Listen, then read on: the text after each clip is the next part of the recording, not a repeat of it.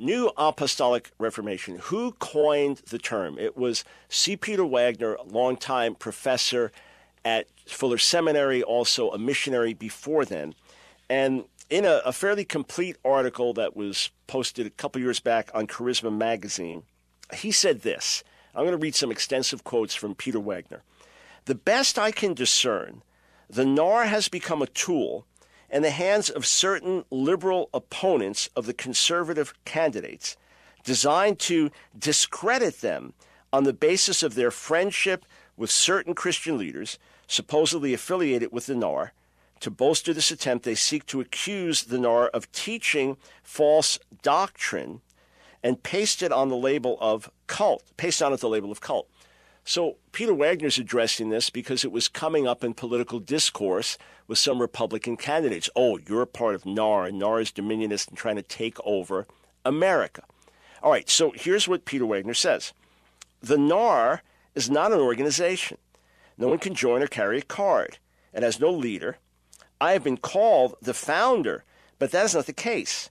One reason I might be seen as an intellectual godfather is that I might have been the first to observe the movement, give a name to it, and describe its characteristics as I saw them.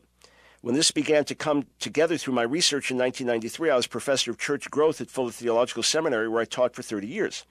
The roots of the NAR, Peter Wagner says, go back to the beginning of the African independent church movement in 1900, the Chinese house church movement beginning in 1976, the U.S. independent charismatic movement beginning in the 1970s, and the Latin American grassroots church movement beginning around the same time. I was neither the founder nor a member of any of these movements. I was simply a professor who observed that they were the fastest-growing churches in their respective regions and that they had a number of common characteristics. So he's saying I looked at all these different movements, some of them almost 100 years old, and tried to describe them because they had certain characteristics. And this is what Wagner was doing as a professor of church growth and missiology. So he says this, if I was going to write about this phenomenal move of the Holy Spirit, I knew I had to give it a name. I tried post-denominational, but soon dropped it because of the objections of many of my friends who were denominational executives. Then in 1994, I tested New Apostolic Reformation. Reformation because the movement matched the Protestant Reformation and world impact. Apostolic because of all the changes. The most radical one was apostolic governance, which I'll explain in due time. And new because several churches and denominations already carried the name apostolic, but they did not fit the NAR pattern. Other names of this movement, which are more or less synonymous with NAR, have been neo-Pentecostal, neo-charismatic, independent, or non-denominational, his emphasis. Now, here's what I've seen. I've seen that you have this particular theology of NAR, which Peter Wagner will articulate for us in a moment as I read the article of late Peter Wagner. Then you have the wider charismatic Pentecostal movement, and then it all gets grouped together. And then because others have grouped it together, when you say, no, I'm not part of it, oh, yes, you are. Well, see, they're the ones that grouped it all together. It's like you start the new Chinese restaurant at the food court of the mall, and you join the Italian restaurant, all fast food places, and the American and the Japanese and the dessert place and all this. And then everybody in the food court of the mall is now, there was some bad food in the Chinese restaurant. Everybody in the food court of the mall, the food court of the mall, they're all putting out bad food. No, that's not what happened. Someone grouped everyone together as if they were all the same restaurant, but only one put out the bad food. So if folks have valid issues with NAR, that's fine. Let's define it. Let's agree, disagree. I have key issues, which is why I was never part of C. Peter Wagner's organization. I respected him as a brother in the Lord, but I had differences. I did not recognize his apostolic authority or see him in that role, with all respect to him. I did not believe he had the right to appoint apostolic leaders in different areas or anything like that. I didn't agree that the churches needed to be under apostolic leadership. If it worked out that they had relations like that and there was a church planting movement and they looked to a senior leader, wonderful. Wonderful. Kind of a more organic thing than denominations do, but wonderful. Great. If that's the way you relate and work things out, fine. But I never agreed with some of the tenets. But what's happened is critics have lumped it all together. And every day I'm hearing, it's NAR, NAR this, NAR that, NAR this, NAR that. I'm serious. Constantly I'm hearing it from people. All right, so specifically, he says this about Dominionism. This is C. Peter Wagner. This refers to the desire that some of my friends and I have to follow Jesus and to do what he wants. One of the things he does want, he taught us to pray for in the Lord's Prayer, your kingdom come, your will be done on earth as it is in heaven. This means that we do our best to see that we know what we know is characteristic of heaven work its way into the warp and woof of our society here on earth.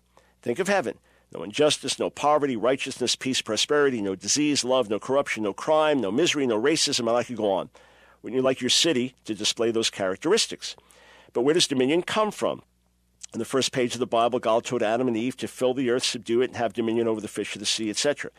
Adam and Eve and the whole human race were to take dominion over the rest of creation. But Satan entered the picture, succeeded in usurping Adam's dominion for himself, and became what Jesus calls the ruler of this world. John 14:30. When Jesus came, he brought the kingdom of God, and he expects his kingdom-minded people to take whatever action is needed to push back the long-standing kingdom of Satan and bring the peace and prosperity of his kingdom here on earth. This is what we mean by dominionism.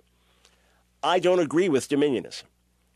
I understand what he's saying, but we are not to rule over other people. We are to serve other people through the gospel and take authority over demonic power. Yes, in that sense, while the children of Israel drove out the Canaanites, we are to drive out demons. We are to challenge intellectual strongholds. We are to challenge worldly philosophical strongholds. We are to push back the forces of spiritual darkness in the name of Jesus as we go with him and by his authority and by his might. That we are to do.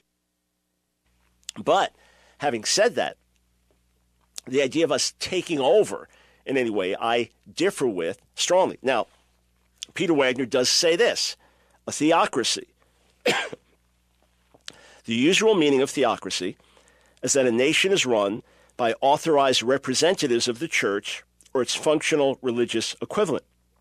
Everyone I know in NAR would absolutely reject this idea, thinking back to Constantine's failed experiment or some of the oppressive Islamic governments today. So he is going out of his way to say we reject that. Let me continue. The way to achieve dominion is not to become America's Taliban, but rather to have kingdom-minded people in every one of the 7 mountains: religion, family, education, government, media, arts and entertainment, and business, so that they can use their influence to create an environment in which the blessings and prosperity of the kingdom of God can permeate all areas of society. So that's his position. Not a theocracy, not Christians taking over and ruling over the world. Not that, but rather influencing every area of society with the gospel. And then extra-biblical revelation. Some object to the notion that God communicates directly with us, supposing that everything that God wanted to reveal, he revealed in the Bible. This cannot be true, however, because there's nothing in the Bible that says it has 66 books. It actually took God a couple of hundred years to reveal to the church which writings should be included in the Bible, which should not. That is extra-biblical revelation. Even so, Catholics and Protestants still disagree on the number. Beyond that, I believe that prayer is two-way. We speak to God and expect him to speak with us. We can hear God's voice. He also reveals new things to prophets, as we've seen.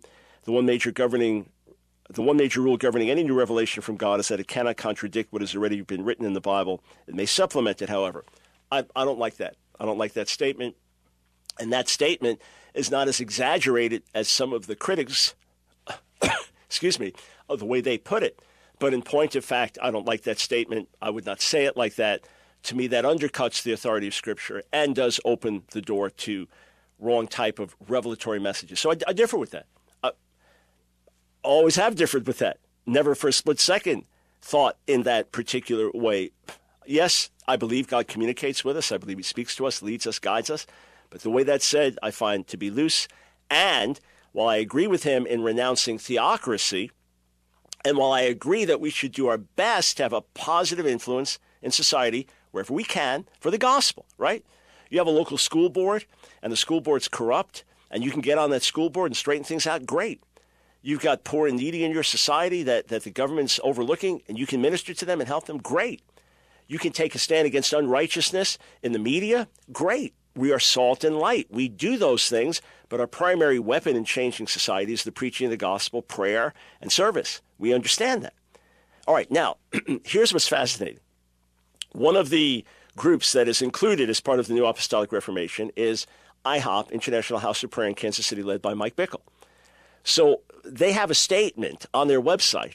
If you just type in IHOP KC and NAR, you'll see their whole statement.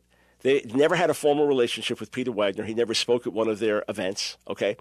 They don't agree in using titles like apostles and prophets and have an elder-based government. They recognize people with apostolic and prophetic gifts, but don't believe in using titles. They have an elder-based leadership, all right? In addition to that, they are premillennial. They are premillennial. They believe before the end of the age there'll be tremendous outpouring of judgment, and they categorically reject Dominionism. They always have. There are hundreds and hundreds of their messages available that people can listen to. It is bogus to accuse them of believing things they don't, and then when they deny it, call them liars. So here's what IHOP KC teaches about dominion theology. We affirm that God's purpose is for Jesus to come back to fully establish his kingdom over all the earth. After the second coming, the saints will rule the earth under the leadership of Jesus Christ when he sets up his government on earth in Jerusalem in the millennial kingdom. We believe that believers in this age are called to serve Jesus in many different spheres of society, including politics, and to help establish righteousness and justice and legislation when it is possible. We are to seek to be salt and light. However, we do not believe that most of society will be Christianized before Jesus returns. We believe that all the nations will follow the Lord and obey his word after Jesus returns to establish his millennial kingdom. We deny that the church will take over all the governments of the earth before the return of Christ. In this, we would differ from others who hold to more of a triumphalist eschatology, that many organs of government will become Christianized before the return of Christ. So they fundamentally differ with key NAR principles, and yet they get accused of being part of NAR, and when they deny it, they're called liars. That, friends, is bearing false witness against brothers. We'll be right back.